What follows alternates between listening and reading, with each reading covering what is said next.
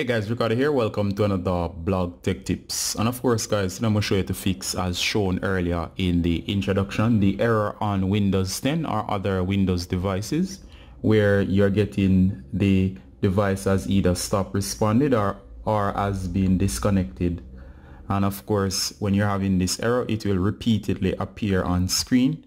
And of course, I'll show you what the error looks like right here, in case you didn't see it from the introduction. Now, of course, as I said, I got this error whenever I had my Samsung Galaxy device connected. It was a S10. However, what had happened was that I had it connected to the computer. What happened next was that I started off by disconnecting it as soon as I transferred a file. And then once I did that, I noticed that that error would appear. If I hit OK on the error, it would just keep on repeatedly appear with the sound, a ping sound, ping or plung, and it would reappear each time I hit OK a few seconds later, and it would not go away. Now it's very annoying as it's there. You could just ignore it and leave it. However, if you just keep on hitting OK, it's just not going to go away. The way you can fix this is simple. So if you're having the issue, go ahead guys and reconnect your phone. So just simply reconnect your phone. I'm just showing you. So just reconnect your phone. Once you reconnect your phone, you're gonna hit OK, and once you hit OK, the error is not gonna reappear. Now if you disconnect it again, it's gonna reappear. So just simply leave it connected.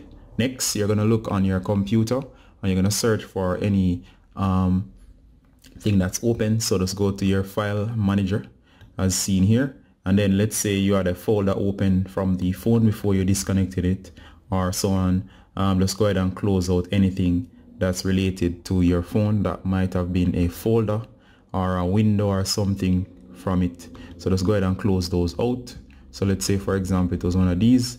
Just go ahead and close them out. If you're not sure, just go ahead and close everything out for now. Anything related like apps and so on, just close them out. And then next or last, you're gonna just disconnect the cable one more time, and once you do that, the error should be gone. If it reappears, simply repeat, plug back in, close everything gracefully, and then of course disconnect again. If you do that, the error should go away. You can also look at or try rebooting your device as well. That might help.